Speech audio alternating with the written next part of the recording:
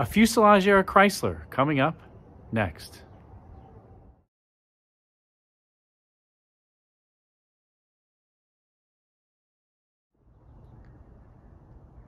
Hi, this is Adam. Welcome to my Rare Classic Car channel. Today, another Fuselage era Mopar vehicle for the Chrysler fans. This 1972 New Yorker. This is a really rare car these days. They didn't sell well new, even though I absolutely love the way this fuselage styling looked.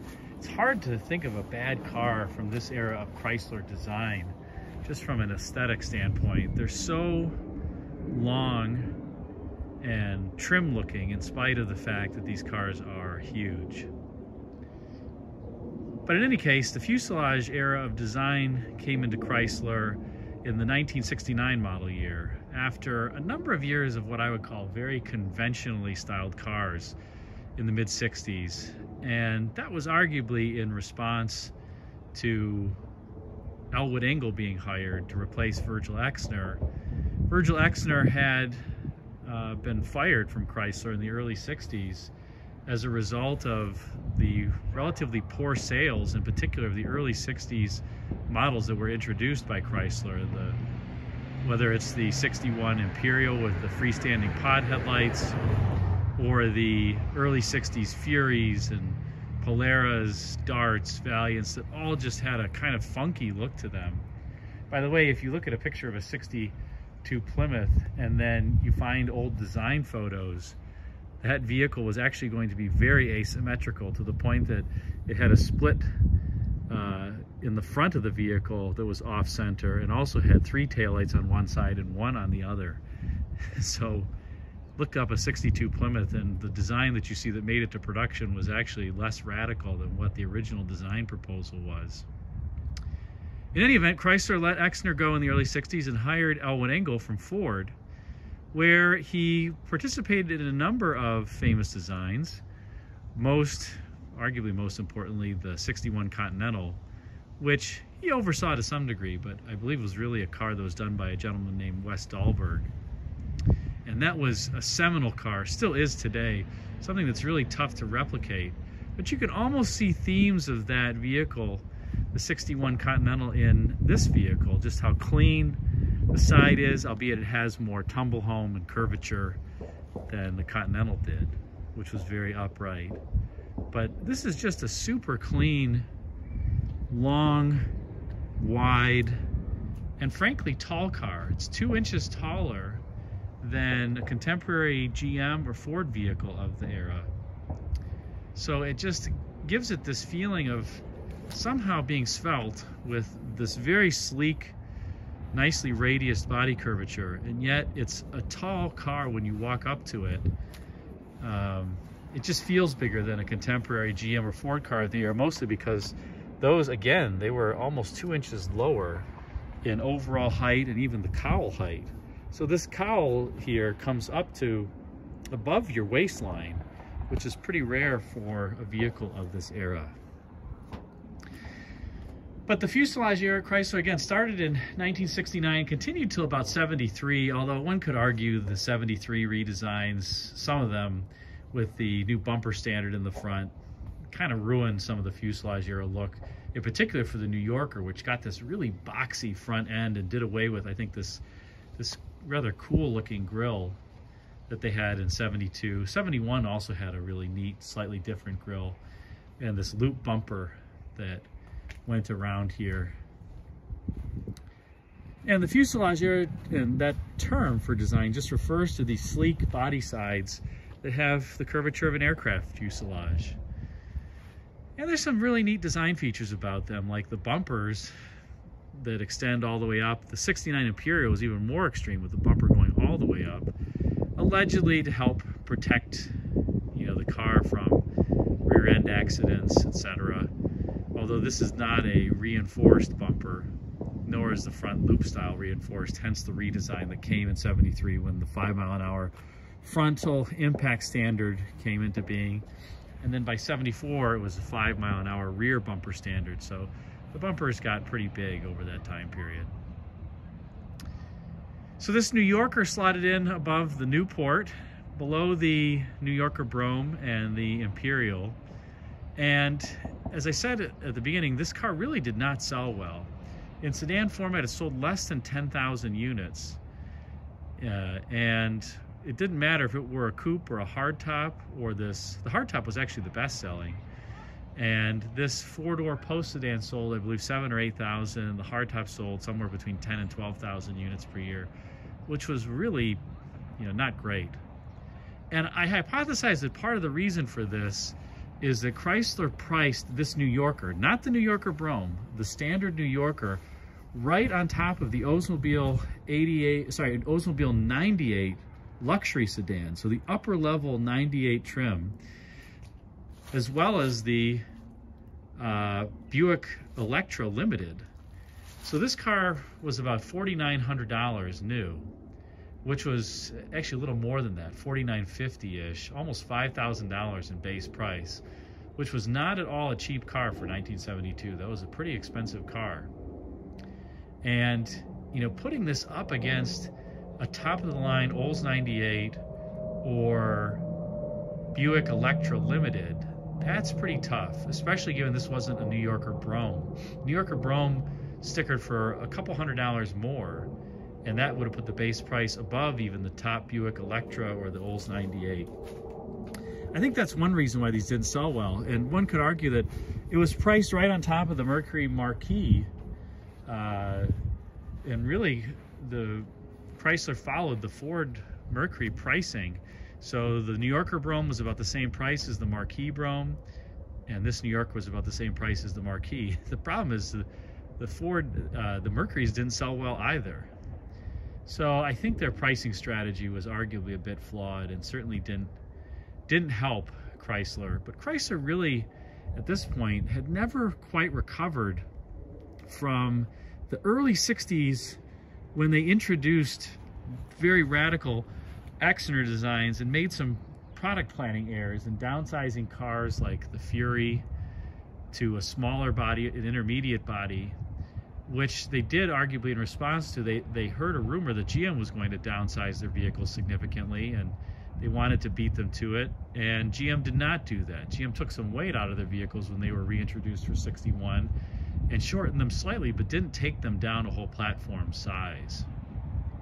So Chrysler was caught off guard, and if you look as an example, take a look at a 62 Dodge 880 and look at the back end of that vehicle. You'll notice it's the same as the Chrysler from the era.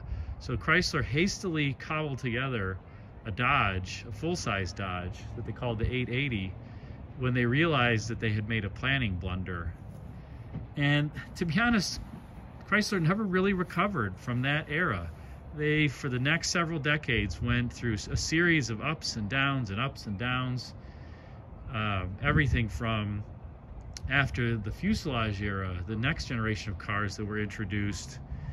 First of all, they kept some of the Fuselage era designs, even though they refreshed them. They kept this big car around, like the New Yorker and the New Yorker Brougham, until 78 was the last year. And then they came out with the R-body Chryslers, which were pretty big for the era and had rather lackluster quality, let's say, which did not sell well and pushed Chrysler further to the brink until Lee Iacocca famously testified before Congress, got them a bailout, and they found some religion with the K car, and in particular the minivan, which was a brainchild of Hal Sperlich, whom Iacocca recruited from Ford.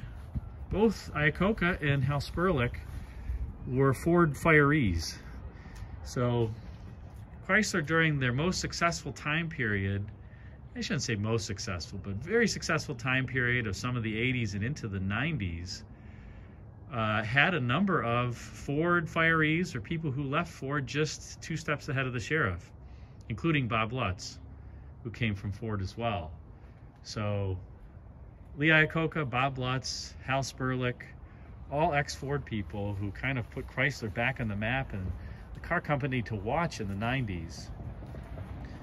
Yet I digress a little bit. So back to this Fuselage era car. As I mentioned, this was priced right on top of the Olds 98 LS, the top trim line, not the Regency admittedly, but and the Buick Electra Limited.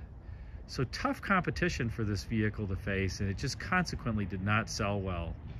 And most of the full-size Chryslers, the C-bodies in this era, did not sell well. And I think some of it was pricing, and some of it was the features that you got, and a few other things. I will say that there are a number of things that Chrysler did very well, and I'll step back here so you can see it.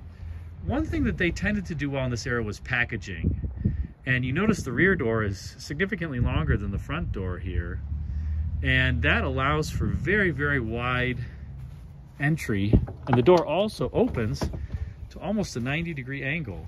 So great entry into the passenger compartment here. This front seat is all the way back, and I have a ton of leg room. I'm 6'1", and I could sit back here with no issue. There's also a lot of headroom in this car because of the fuselage era styling that's rather tall. But one could argue, compared to a 98 LS, I don't know that the materials in this are, as nice. These door panels are pretty chintzy. I think it's funny, the back door panel doesn't have the New Yorker emblem, which you see on the front, which was added in 72. It wasn't there in 71. So I guess they thought the door panel looked kind of cheap and threw that on there to gussy it up. If all else fails, throw a few wreaths and crests on the car, make the buyer feel like they got something luxurious.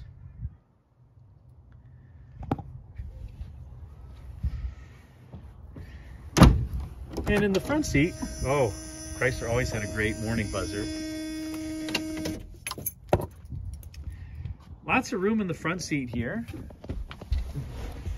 And you can see passenger side is not a bad place to be. This dashboard though, I don't know. How do I feel about it? It's almost the same as the Imperial. The Imperial though does have a full complement of gauges. If you watch my video on that, you'll notice that the Imperial had a temperature gauge as well as the voltmeter plus an oil pressure gauge. This just has the voltmeter or the alternator indicator there. No temperature. It does have, the idiot lights, and it has a cold light, which the motor's not cold right now, so it won't illuminate. But this dashboard is kind of somewhat cheap looking. That's my GPS right there too. This is soft plastic. This is all hard down here. And this is metal, like a metal grain door, which is pretty sweet. I have not seen that on other makes. I will say that the speedometer is very legible. It feels huge if you're not used to it. And all the controls are, rather large, accessible, I would say. It doesn't take an excessive reach.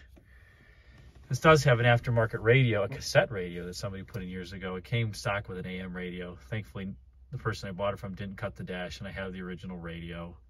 I just don't mind having FM, so I haven't replaced it.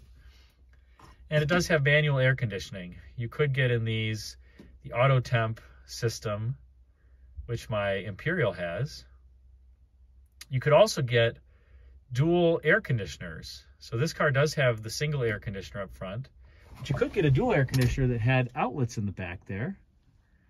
That's just the rear defogger outlet in the middle. If you really wanted to hang meat in the car, you were in a warm climate. And that was something unique that Chrysler offered in this era.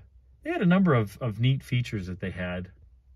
It's funny, if you watch the dealer training video compared to the Ford or the GM, they kind of complain that the glove box for the GM cars is hard to reach because it's generally down here, and they're touting that theirs is up here. At the same time, you notice there's no air vents for the air conditioning over here. The only two upper register vents are those two right there. There's nothing on the driver's side. The only other air vents you have are those right there for the air conditioning and down here. There are a couple little swing doors that you can open in the HVAC system at the bottom if you want to let a little cool air in at the floor level. But I just find it humorous that in the one sales video, they tout the fact that this glove box location makes it easily accessible for the driver and the passenger, but it created the deletion of these vents so they could have this big glove box that was easily accessible. And then in the next year's video, when they redid the dash for 74, they tout the fact that the dashboard has more vents than anybody else.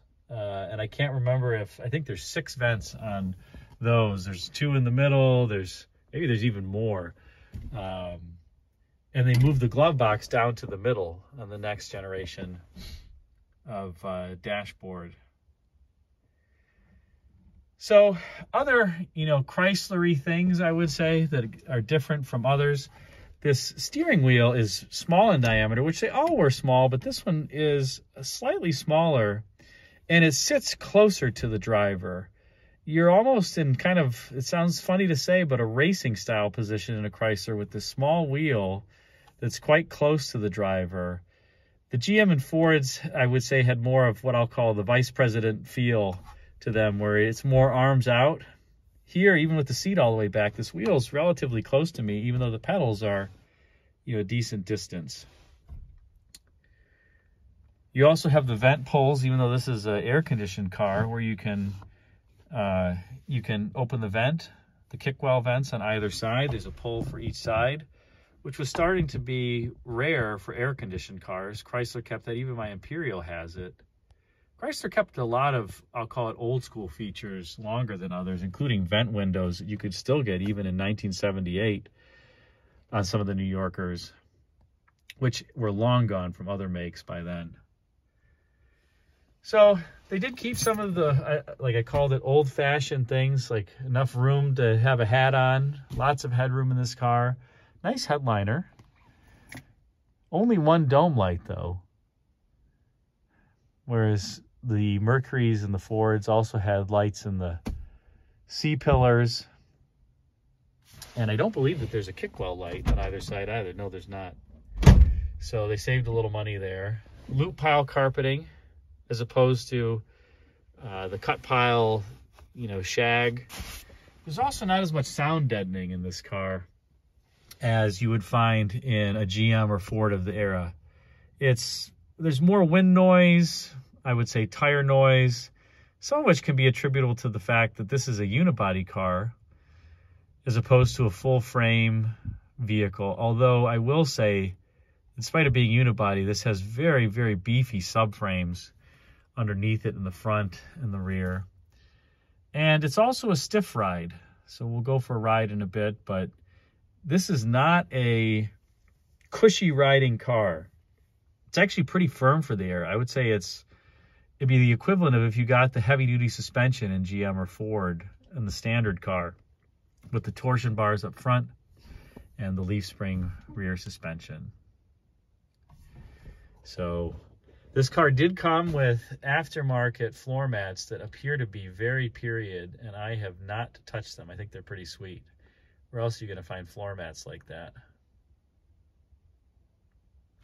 Let's take a look at the trunk. This car does have vacuum operated trunk release. You push the button there and the trunk opens.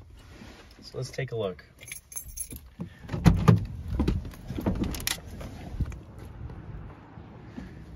The doors do close nicely with minimal effort.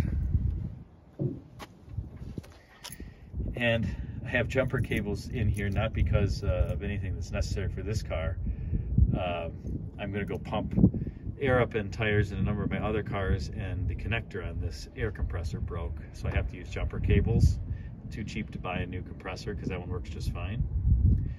But you can see still the original spare tire in here, original trunk mat and carpeting. Very big trunk, 21 cubic feet, so it can hold a lot.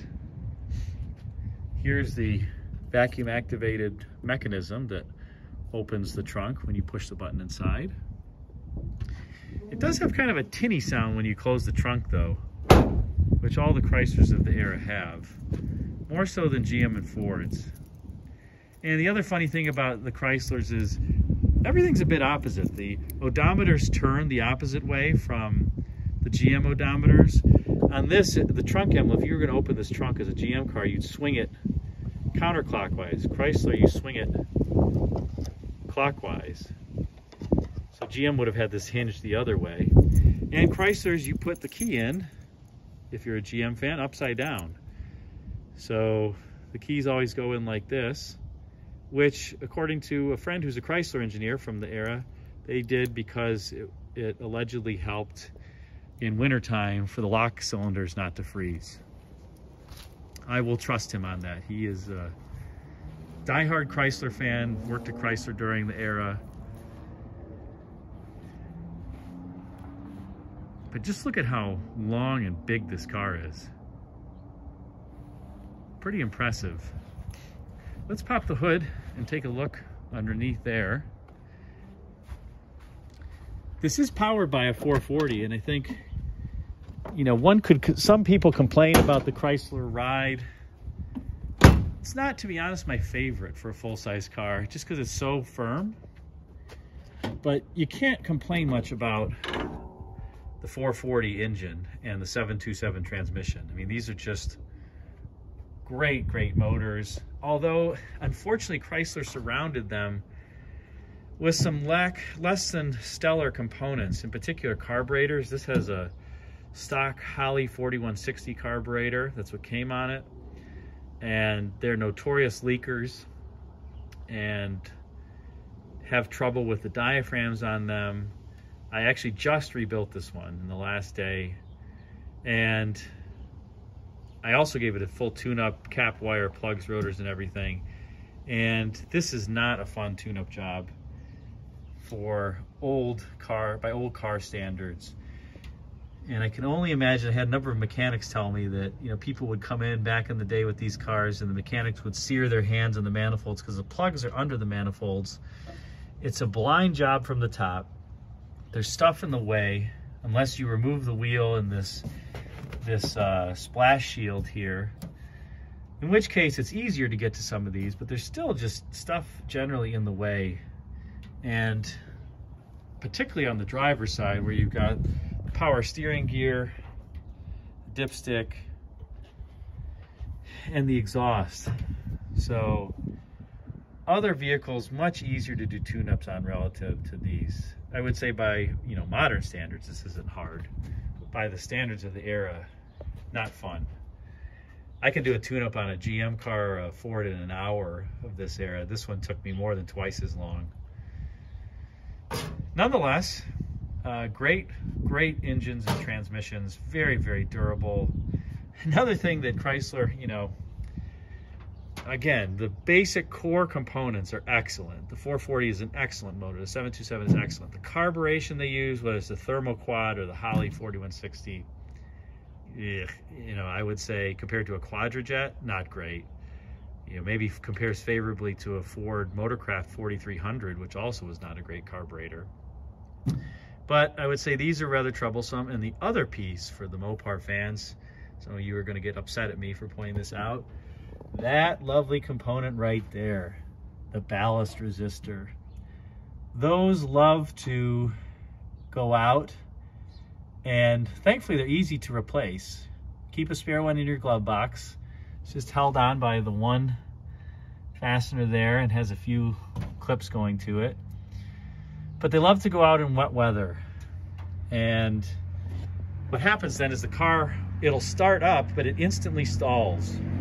So if you have that symptom on your Chrysler that it starts right up and then stalls out instantly, that's your culprit. So these did have electronic ignition. This car, you can see, it's got the electronic ignition box there on the firewall. So there's no points in condenser, which is great. But that ballast resistor, and sometimes the pickup coils and these distributors, you know, aren't great. So I don't know that Chrysler got much credit for the system being more reliable than even a points-based setup. So that's a bit of the tough thing about these cars, that it's arguably an advancement, the electronic ignition, and you don't have any points to adjust, but some of the components, particularly that ballast resistor, aren't great. And as I said, you know, core motor and everything is excellent on these, but some of the components that Chrysler used, you know, just weren't the best. These cars were sadly demo derbied a lot, and one reason why look at the gap between the grille and the radiator.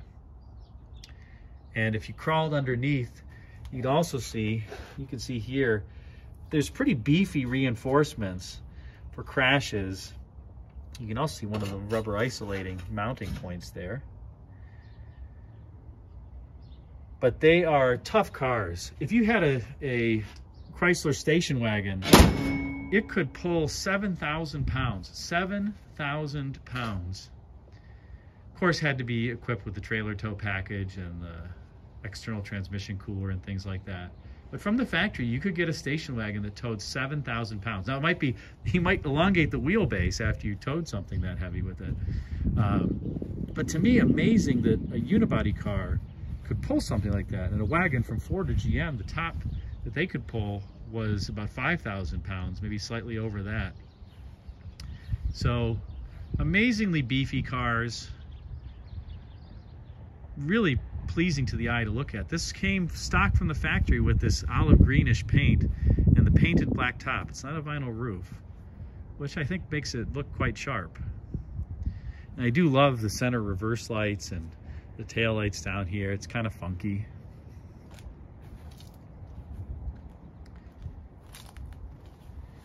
Overall, just a cool old car. And fiber optic turn signal indicators. Let's take it for a drive.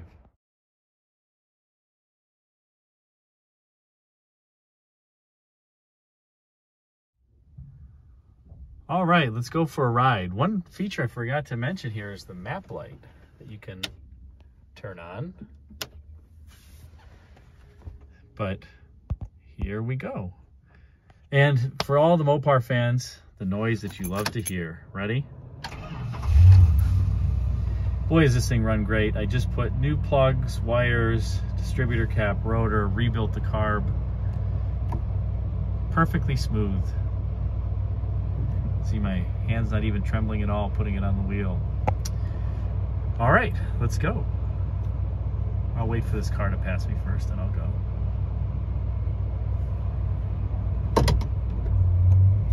This gear shift, by the way, Mopar used for a long time. My 83 Grand Fury still has that. First impression as you set off is this seat is very pogo sticky. You kind of bounce up and down. Chrysler seats were like this for a long time. My friend's got a 62 Plymouth and it has the same feel. I don't think the seat engineers talked to the suspension engineers because you kind of pogo stick up and down, whether this car, my Imperial, or something else. You can see the turn signal indicator there, by the way. Pretty stiff ride. But again, these Chryslers were focused more on handling than ride. That was just their philosophy. So if you want a cushy ride, you get a Ford. If you want a good handling and a relatively firm ride, get a Chrysler. If you want something in between, get a GM. That's the best way I can describe it. And I wouldn't call it noisy in here, but it definitely has more tire noise and wind noise than a Ford or GM of the era, which, given the price point that I described for the car, probably didn't bode well if a buyer took a test drive in one of these. You know, if I were taking a test drive in this versus a Mercury Marquis Brougham or a Olds 98, I would have walked away thinking that, you know, the Olds and the Ford rode better, probably in quieter inside, and I probably would have bought them. Now, that's my personal preference. Again, I think Mopar has a lot of great things on balance. You know, the 440 and the torque flight transmission just really can't be beat. And if handling was your thing, then you'd buy this. I mean, it has no problem getting up and going. You can hear the motor really wasn't revving even that much.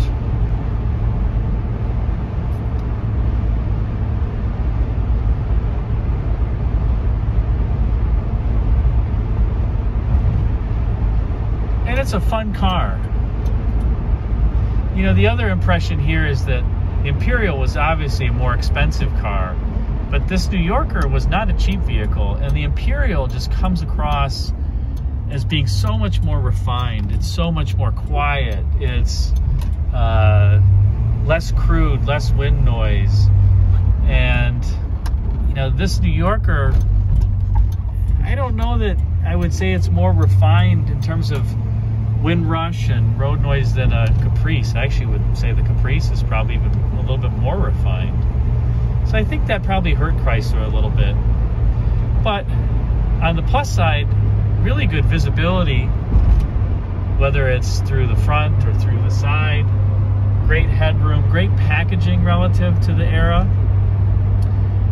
GM really just didn't have a lot of great packaging, I would say, nor did Ford, especially in the rear seat. This car has way more room, and it's wider. It just feels so much wider even than the GMs and the Fords of the era. So I think I give Chrysler kudos for their packaging, which I think was better.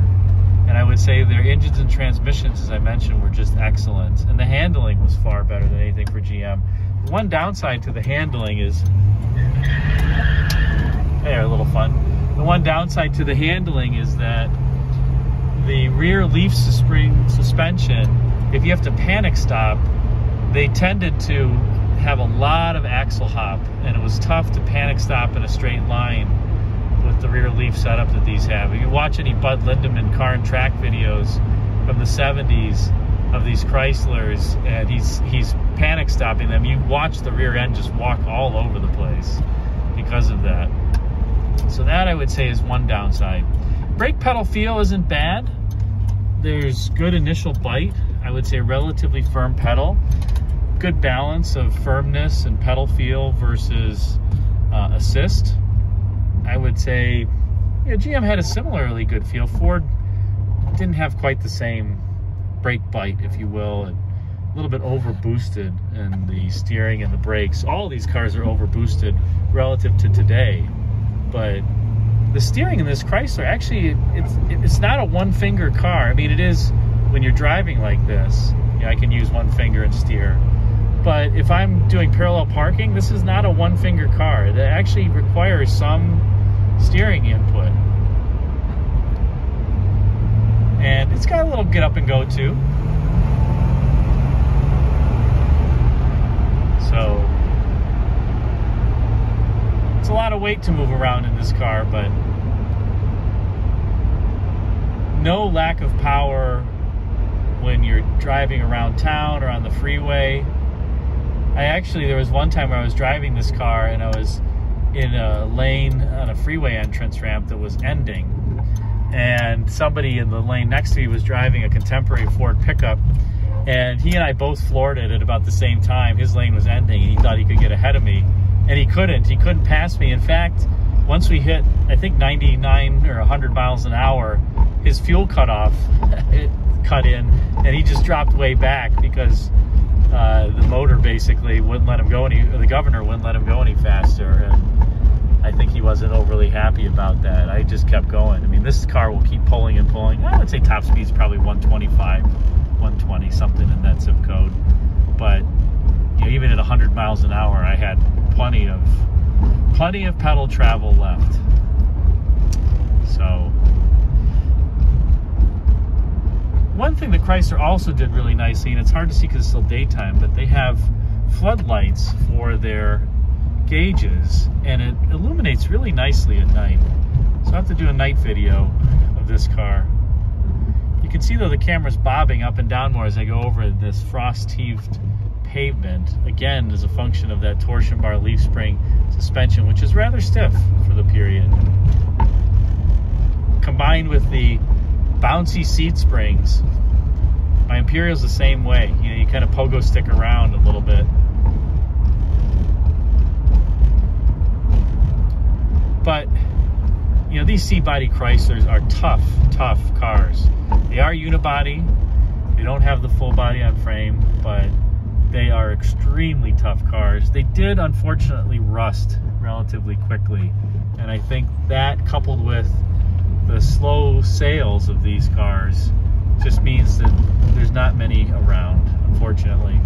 I've only seen, you know, since I bought this car about 9 years ago, I think I've seen maybe one other or two other good condition C-bodies for sale. Not, you know, you find ones that aren't in great shape. But this car's only got 33,000 miles on it. I think it had about 29,000 when I bought it. So I've driven it, enjoyed it.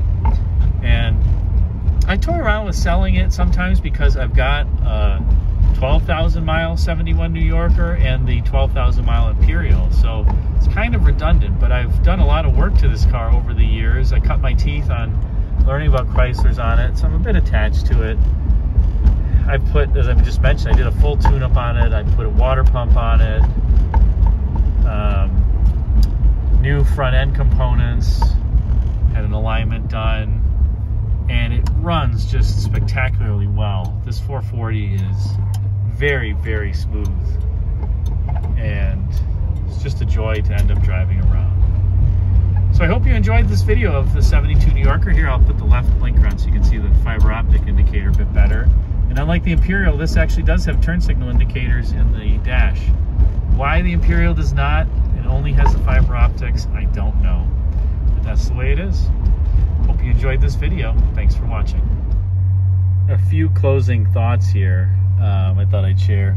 Chrysler always made a big deal in the sales training videos of how the buckle on their vehicles was different than Ford, and that the Fords, basically the buckle, if you were exiting, it could catch on a lady's dress. Here, clearly the buckle is below the seat, so that's not a risk, but the problem is it rattles against the seat frame unless you buckle it, which most people didn't do back then, so that was probably an annoyance. And then the other thing that I would say that's interesting here is you can hear a little relay kick on as I move this here. Hear it kick? So if you, even in the heat position, if you had moved the temperature slider past that relay point, the air conditioning compressor would engage to try to ensure that the windows didn't defog up. Sorry, didn't fog up. So you can hear the little relay click on right there. So I thought that was another interesting, different feature from other makes and models. And here are all my old tune-up components. The car actually ran pretty well, aside from the crud that was in the carburetor. But these are the original wires that came. They were orange. Some people ragged on me and said, orange wires, get rid of those. These are original wires for Chrysler electronic ignition. You can see they say Chrysler Corporation on them. Electronic, they're date coded March of 1971, but they were just getting too old and not clamping well anymore. I mean, heck, after 50 years, I think they're allowed to start letting go. And these spark plugs are still working well, but probably 30 years old. So, and the Holley 4160 carburetor, I put a rebuilt one on it, and then I usually have a spare of each carburetor, so I will take this one and rebuild it so it's ready for the next time.